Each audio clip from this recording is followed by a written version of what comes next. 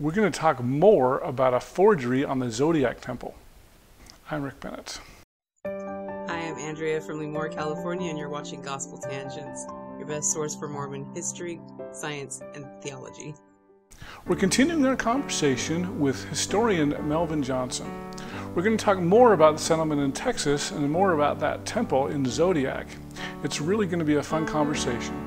Mel will tell us about seeing the registers in the RLDS Church's archives. So that's going to be pretty amazing. We're also going to talk about a forgery, a recent forgery. Was it a Mark Hofmann? Check out our conversation.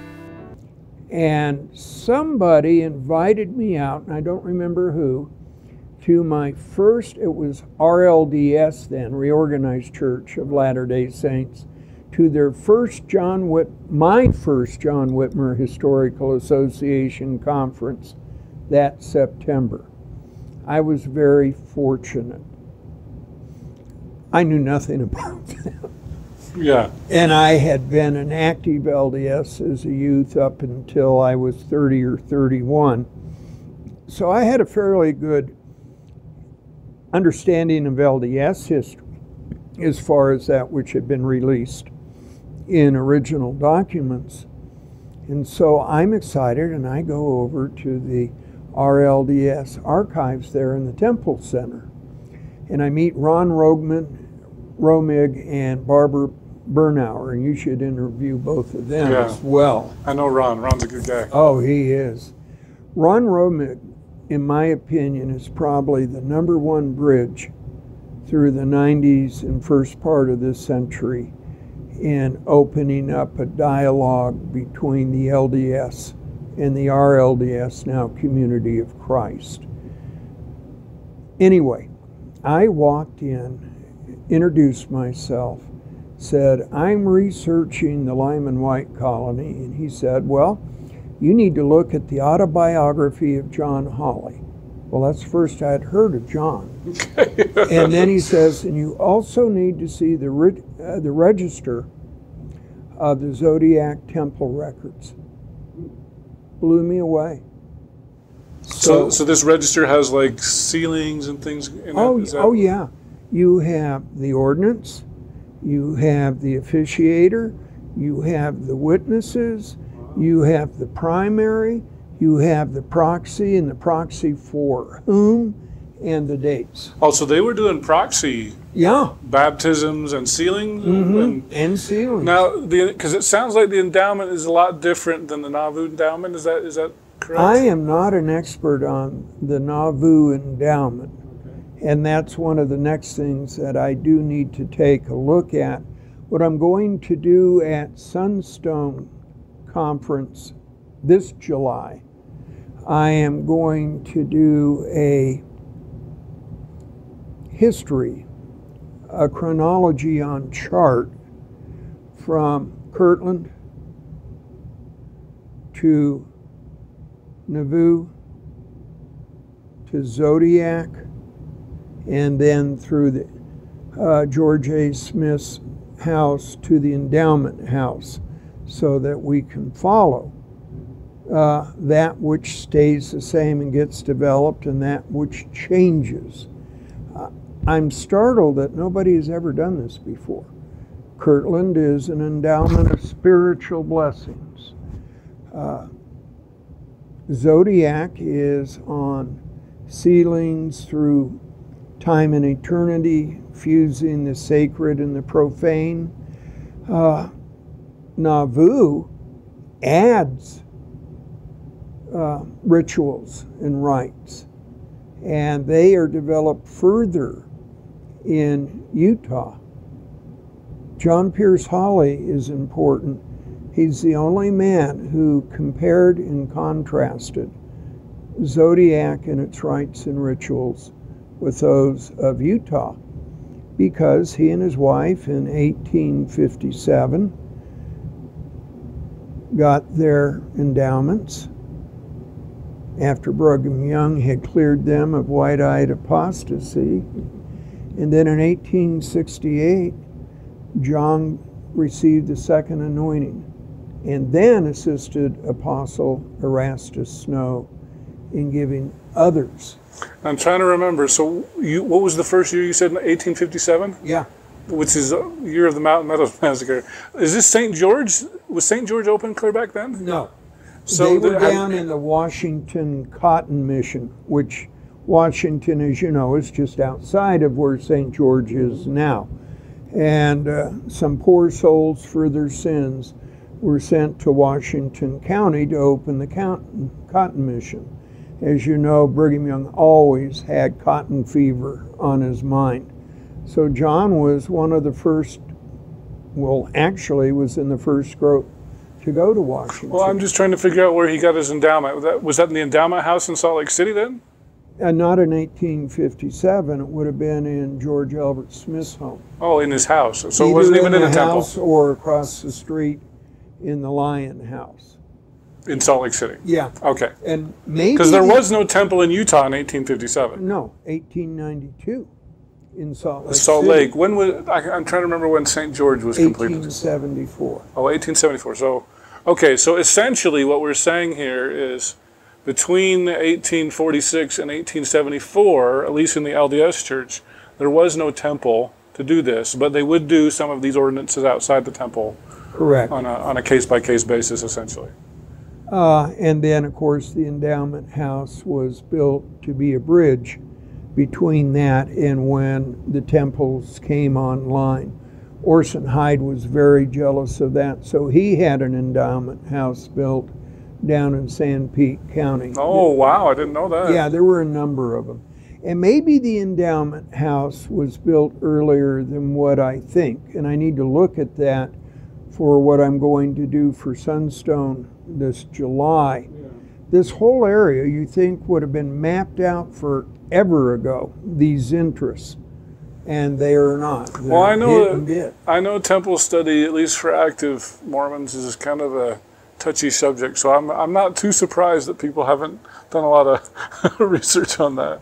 Jennifer Mackley, a wonderful temple-going LDS attorney from Portland. She was the one who wrote that marvelous book, Wilfred Woodruff and the Development of Temple Doctrine.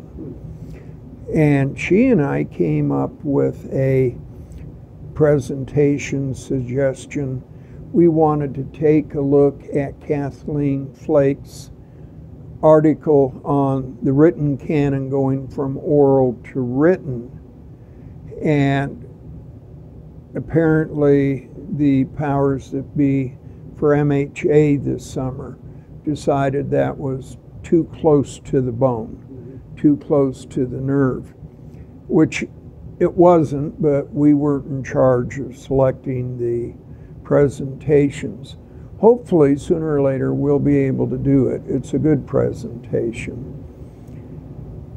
What's interesting, going back to independence and Ron Romig and those records, Ron stood up from behind his desk and he said, "Let me get you the register." And so he came on out in the hall and turned right. And there's a little ante-room down that hall then, and walked in, and there was this great iron vault. And I thought to myself, the vault of the First Presidency in Salt Lake. And I chuckled, and Ron looked at me as if I were a little bit weird. He did not open the vault. The register was laying flat on the top of the vault with a couple of other registers on top of it. And he pulled it down and he blew the dust off of it and he opened it, and you saw the attestation in the register by Lyman Young and then by the clerk of the temple, John Young, who was married to a sister. John was Brigham's brother, right? No. Oh, it's a different This guy. was different Young altogether. Okay. And they had a John Taylor too. But A different John a Taylor. different John Taylor. And John Young was married to one of John Hawley's sisters. And he was the one, it was his handwriting all through the register. Beautiful, lined, easy to follow, dates. I should put in a caution for the audience that there is supposedly, well, not supposedly, there is a forgery called Zodiac Temple Records, Rituals and Rites by John Hawley. And it's 32 pages written of these supposed rites and rituals in the Zodiac Temple. One, John Hawley was not the clerk of the temple.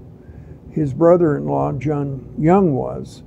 And secondly, Zodiac was like Kirtland and Nauvoo and early Utah in that all of the ritual and rite ceremony was oral. It was not written down until 1874 for the opening of the St. George Temple. Okay. So this register you're saying is a forgery? Is it a Mark Hofmann forgery or somebody else? It is not a Mark Hofmann forgery, and I have suspicions who wrote it, and I will leave it at that because I don't know that that is so. When was this recently? Was this recently In the discovered? last 2 years. I first saw it online about 2 years ago. I have a copy of it. But it's how do we know it's a forgery? Because the ordinances, rites, and rituals were not written down until 1874 anywhere. So this is a document that basically writes down the ceremony, and you're saying it wasn't written down? It was a created ceremony by the writer. Yeah. Okay. Secondly, the writer says that it was John Pierce Hawley that wrote it down, and this writer is just copying, supposedly. Hawley was not the clerk of the temple. It was his John Young, his brother-in-law. And everything that we have to do, written, is by John Young. So we've got some historical mistakes, essentially, with this document. Is that what you're saying? That's a very generous way of saying it. And I don't really want to focus on it, other than people should be aware that it's there and what it is. Okay, and if they're interested, sure. I've done a ton of stuff on the Mark Hofmann forgeries, so this is interesting that we've got new forgeries coming out. That I wasn't aware of that. Oh, so. Yeah. Pan-Mormonism. 800 different denominations beginning as early as the late winter of 1830 when Joseph Smith runs into his first opposition. Sure. Why would there not be forgeries? Why would there not be arguments? So I'm looking at it, and he says, now you need to look at the autobiography of John P. Hawley. And what he does, he shows me the manuscript, but asks me to be very, very careful with it, use gloves, and not take pictures of it, but that I could compare it word for word, page by page, with a transcript copy a great-grandson of John Pierce Hawley did back in the late 70s and early 80s of the last century. And in it you have his autobiography, and in the Robert Hawley edition of the autobiography, he has the, what was that called? Leaves of John Hawley, Experiences of John Hawley, which was published in the Journal of History by the RLDS, probably late 1890s. I could be wrong on that date, because Hawley was all over the place in the West. And it was the later years. The autobiography stops in 84, and the Experiences of John Hawley start in 1885 and goes forward to last entry is 1903 when he stopped his missionary work at the age of 76 for the RLDS. I hope you enjoyed our conversation with historian Melvin Johnson. In our next conversation, we'll talk a little bit about allegiances prior to the Civil War. Were the whiteite settlers more inclined towards the Confederacy or the Union? And all of the Banderaites supported the Confederacy. So did the Mormons. They were very militant, very anti-Union. We'll have a transcript out shortly to our subscribers. If you'd like to subscribe and get a transcript, go to gospeltangents.com and click the yellow subscribe button. For $10, I'll give you a PDF. For $15, I'll give you a printed copy. You can also do that on patreon.com/gospeltangents. So just go there as well. You can also get past interviews on our Amazon page. Go to amazon.com and do a search for Gospel Tangents interview, and you should be able to see those as well. Please like our page at facebook.com/gospeltangents, and you can get the latest updates there.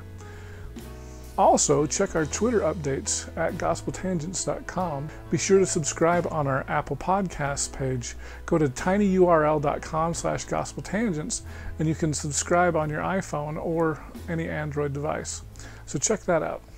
Now, for more great videos, click here to subscribe, here for a transcript, and over here we've got some more of our great videos.